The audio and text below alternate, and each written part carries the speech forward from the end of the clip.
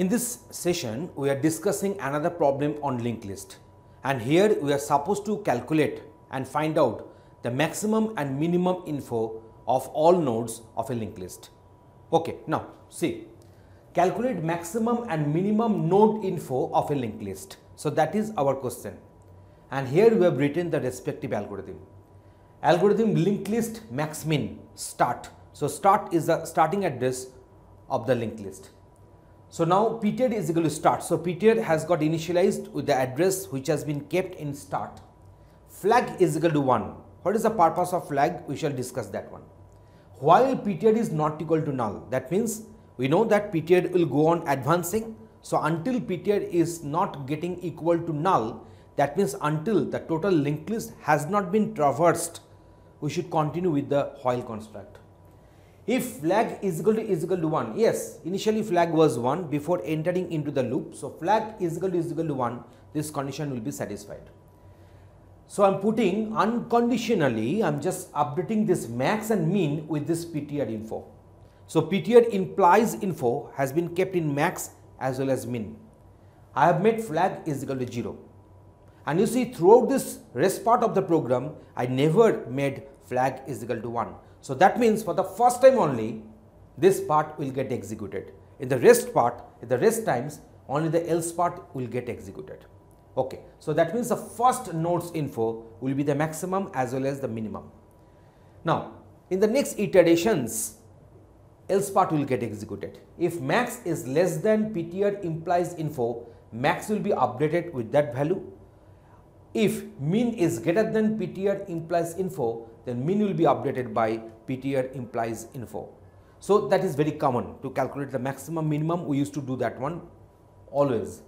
And pthread is equal to pthread implies next. Obviously pthread should get some advancement, and you see here I have written this one not within this then part or else part, not within this true part or false part. I have written this one within the while construct. So whatever condition is getting true or false, it is irrespective of that, pthread is equal to pthread implies next will go on executing for each and every iteration. So now in this way the loop will go on executing and it will get terminated when pthread will become is equal to null, and then it will exit from this while construct and then print max and min. So max and min will get printed. So if you do the tracing here, it can be traced very easily. So you see pthread is equal to start. So pthread will be pointing to this particular location. So that is my pthread. And then flag is equal to 1. So flag will be 1 here. So I shall go into this loop. Pthread is equal to null. No, pthread is not equal to null. So flag is equal to 1. Yes, flag is equal to 1. So initialize max and min and make flag is equal to 0. So 100 is the info of the first node. So that will be coming to max and min, and flag will be made equal to 0. So it will come out, and here this code is always going to get executed. So pthread is equal to pthread next. So pthread will get advancement. So now it will be pointing to this. Now it is checking whether max is less than info pthread or not. No, here info pthread is 52, max is greater than that, but min is greater than 52. So that's why min requires updation. So after doing this updations, pthread is equal to pthread next is the command line. So that means it will be coming to this particular part. That means pthread is getting updated with this address, and this address is nothing but address of this next node. So now 73. So this part cannot get executed because flag has become 0.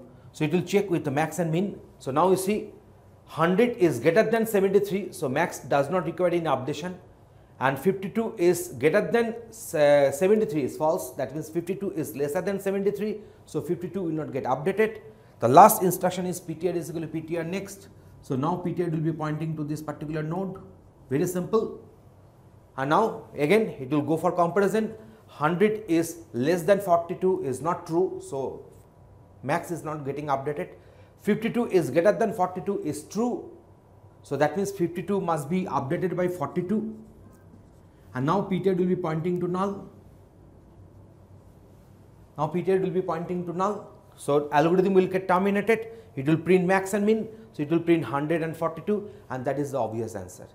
In this way, this algorithm is getting executed. So whatever this sort of processing type of algorithms, if you have been asked to answer, please go on writing this code in this way.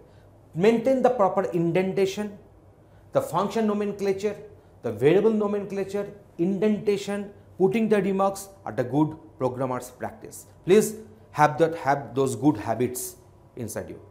So thanks for watching this particular video.